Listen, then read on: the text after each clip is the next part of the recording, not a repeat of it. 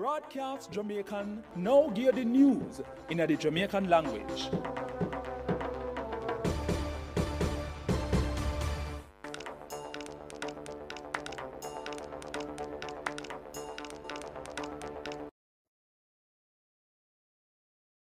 Wagwan, this is Kadeen Marshall and me gonna get the news rundown in the Jamaican language. Make sure you follow our YouTube page for hear more news and like the video after you done listen. Now for the news. 4 people get shot and dead in a Havana Heights, Clarendon early Sunday morning.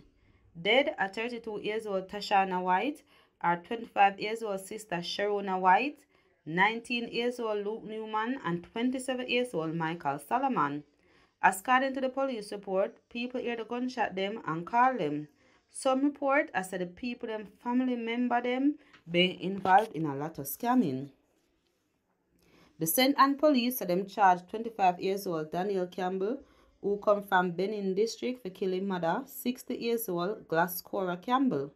According to the police, on August 2, Campbell and his mother getting some cas and him use one stone for liquor in her head.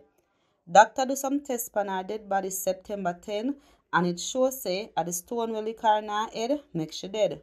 The police say him soon get one court date. The police report said them found one Taurus 9mm gun and 17 gunshots yesterday in a Hermitage Kingston 7. The police said between 8 a.m. and 5 p.m. them been a search someplace and them find the gun. Nobody no get locked up. Jamaica recorded 594 new cases of the coronavirus yesterday. 3 more people dead too. Right now, 24,460 active cases in the country. Now for local sports. Sade Lawrence, who made the Olympic final in Tokyo in a discus throwing, so she come back to Jamaica come train. She got train with Julian Robinson and she focus on next year World Championship.